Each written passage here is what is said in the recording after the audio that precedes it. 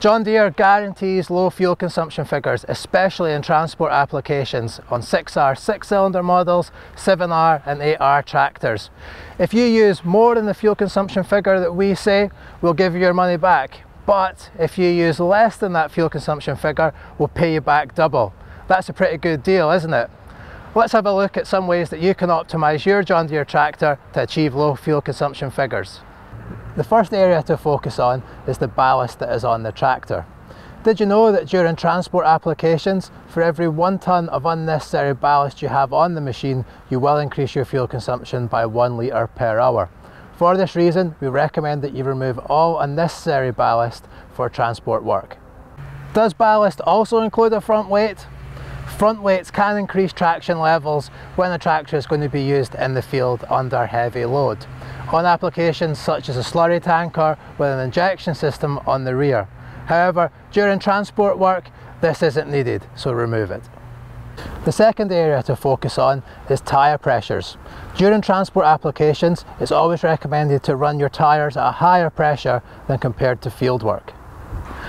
Assuming you have selected the correct tyre sizes and ballasted the tractor correctly, tyre pressures is the next biggest area which will affect your tractor's fuel consumption figures. By running with the correct tyre pressures, you will decrease your tractor's fuel consumption for between 5 and 15%. Tyre pressures in transport applications should always be higher than that of field work. By increasing your tyre pressures during transport work, you will reduce the rolling resistance, so therefore your fuel consumption will be decreased. And don't also forget to adjust the pressures in your trailer tyres, as they will also have an effect on the tractor's fuel consumption. Tyre manufacturers have charts, online tables and apps which will help you to determine the correct tyre pressure for your tractor. These charts are based on maximum axle load and also your forward speed.